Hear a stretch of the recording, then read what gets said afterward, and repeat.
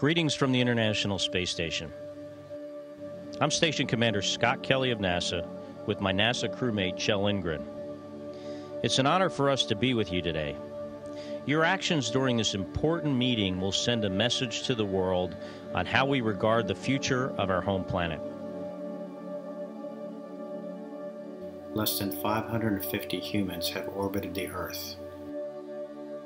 Those of us lucky enough to have done so more than once have not only heard about the negative impact that the industrial age has had on our planet, we've seen it with our own eyes. The view from space is just breathtaking. And at the same time, we recognize deforestations and wildfires and so on, which are related to climate changes.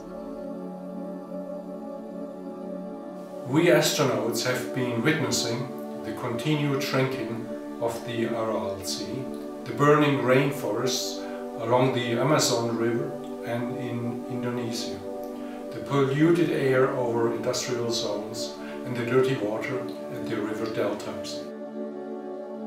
From our vantage point, 250 miles above the Earth, we can see how precious the Earth really is. When you look at our planet from space, it's beautiful, fragile, and there's this little thin layer all the way around, our atmosphere, and that's the only thing that protects us from the really bad vacuum in outer space.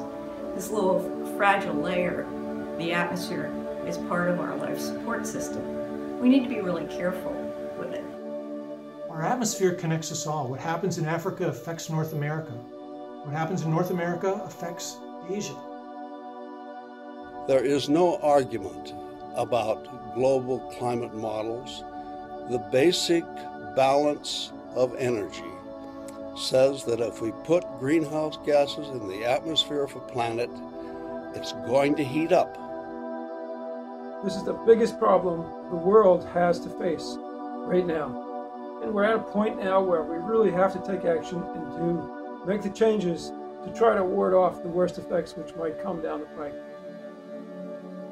I think one thing that we all wish, though, is that groups like yours could be holding your meeting today in space with the beautiful horizon-to-horizon view of our planet as your backdrop. It would be an awe-inspiring distraction for sure, but there would be nothing better for reinforcing the significance of what you're doing there together today. Suppose I can transfer the experience which I have to you. Then you would go out and see the Earth, and when you have, like say, the spirit and the insight and the attitude of an astronaut, you start to love the Earth. And if you really love something, you don't want to lose it. Our Earth has cancer. I have cancer too. We are not on a sustainable path with our life support systems. In order for us to ensure the survival of our species and all the other species on this planet, we need a positive course correction, and we need it now. In order to make this course correction, we need to start thinking planetary and not just global. The first but decisive step is to be made now. Our hopes rely on the decision makers representing their countries in Paris at the United Nations Climate Change Conference. Your role as world leaders gives you not only the possibility, but the responsibility to act to reverse this course. Please give the welfare of our children and theirs the priority that it deserves. I believe we must do everything we can to minimize the human contribution to climate change and make better choices so that we can live in harmony with nature and with each other. We are citizens of space and stewards of Earth. We need to take actions to build global climate alliance in order to protect our environment. Start what you can do today. Our cause would be better served if, in addition to what this conference seeks to achieve, this world body focuses also equally on educating the next generation so that it grows up with the understanding that sustainable development is impossible if it is accompanied by non-sustainable consumption. To make the changes we need to make and to reach a safer future, we will need the resources of everybody here, the scientists, the policymakers, and the industrialists, all working together towards a common goal.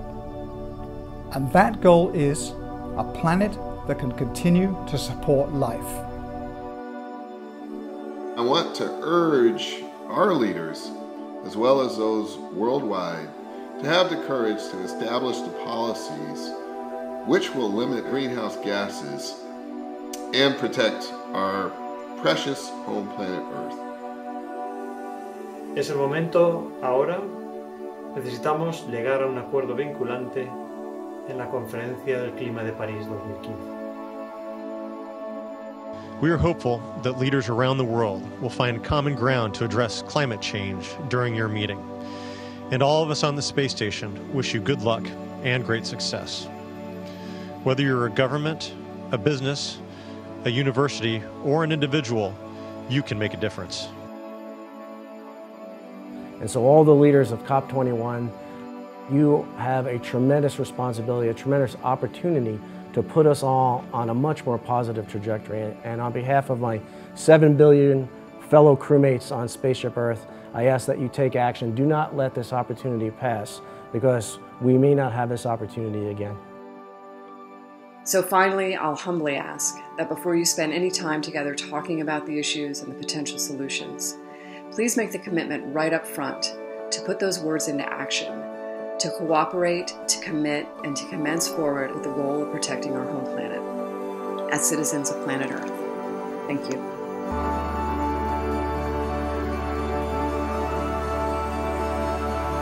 Thank you.